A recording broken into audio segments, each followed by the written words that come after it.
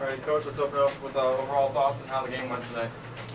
Well, obviously pleased with the performance tonight, and really on both ends. I thought, and we prepared properly. I thought we came in really with a great mindset.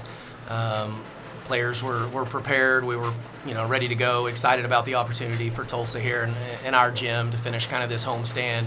But really, I mean, we kind of challenged them, I think, defensively a little bit. We wanted to just buckle down and be a little bit better on the defensive end than we had been. And it was kind of a perfect storm. We made shots. Their best player got in foul trouble. But we did a good job. We wanted to limit 33 and 10.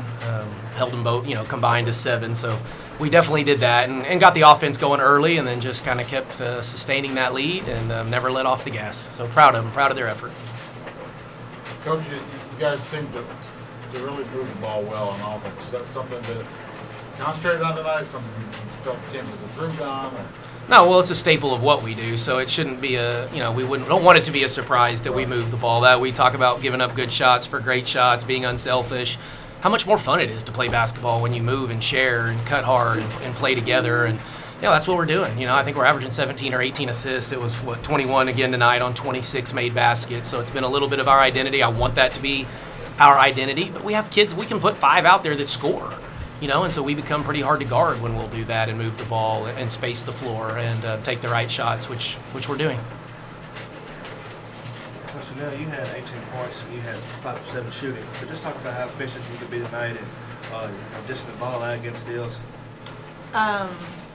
Well, lately we've been just shooting a lot of shots. My teammates trusted me to give me the pass, and I just want to be able to knock the shot down when my teammates need me. And if I'm not hitting, I have teammates behind me that I know can shoot. And that's just what we're working on, just being efficient at the three-point line. If you're not there, do something else. So.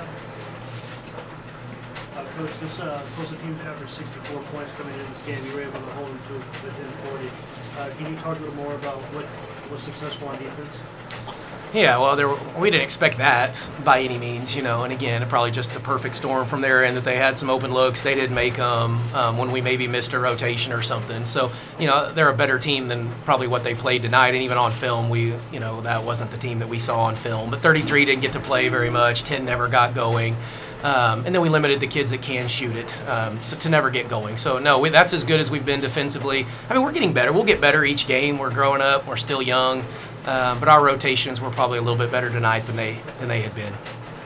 Riley, second straight double-double for you. What's been kind of your key to success in these last 2 games and kind of seeing that ball better and getting that?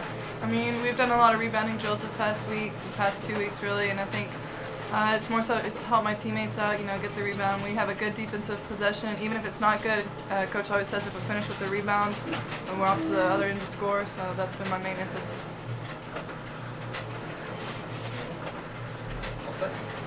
All right, thanks a lot. All right. Thank you. Thanks, guys.